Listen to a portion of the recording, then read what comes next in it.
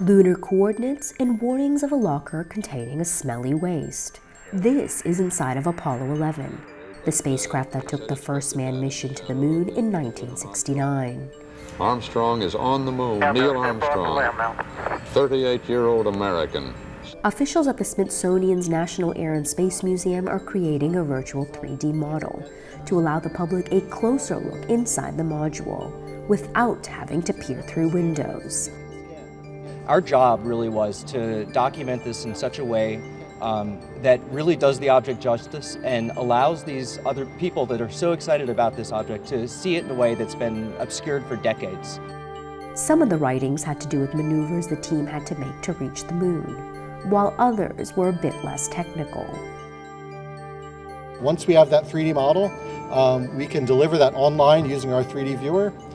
We also let people download the data. So if you have access to a 3D printer, you're able to download a model of the Apollo Command Module once we launch this in summer 2016. One piece that was found was a crude calendar of July 1969. It begins on the day the craft launched from Florida's Cape Canaveral and ends with the day it returned to Earth, July 24th, the only day that's not crossed off.